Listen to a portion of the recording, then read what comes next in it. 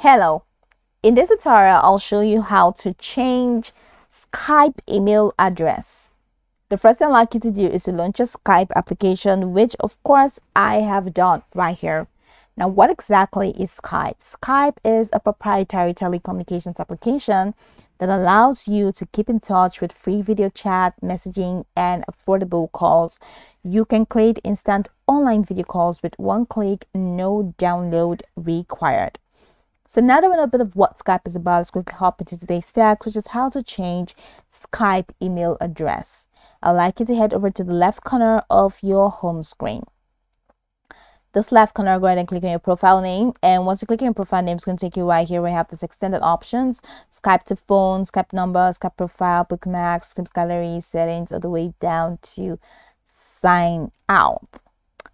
For you to change the Skype email address, you're going to have to click on Skype profile, and that's going to take you here. So you have your email address here, right?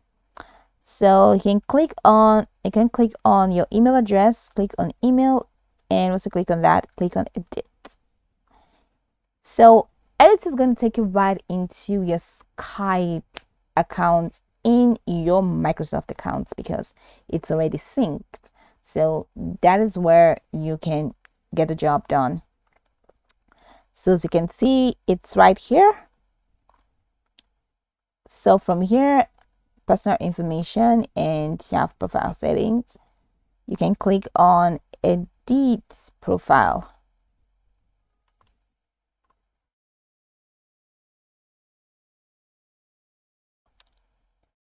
Okay, so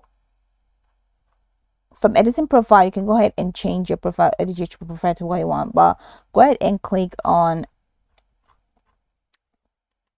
contact details.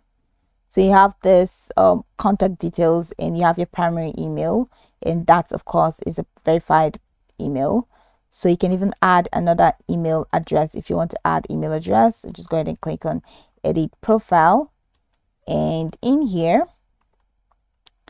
you now have this contact details. So here, email address, which is a primary email address. If you don't want to change, if you don't want to add a new email address, just head over to email address and add a new email address. So this one has been verified, so you can just go ahead and delete this.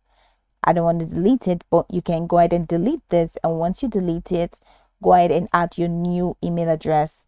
And once you add your new email address, don't forget to come down and click on save, and it's going to take you through the verification process where you're going to have to verify the new email address.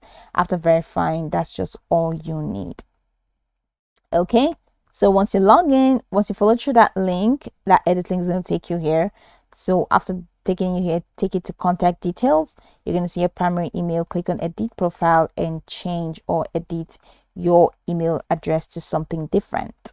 So this is pretty much the process. You can go back to the tutorial from top to bottom to get acquainted with the steps, and once you're done, you'll be good to go. I hope this video marvelously helped your search.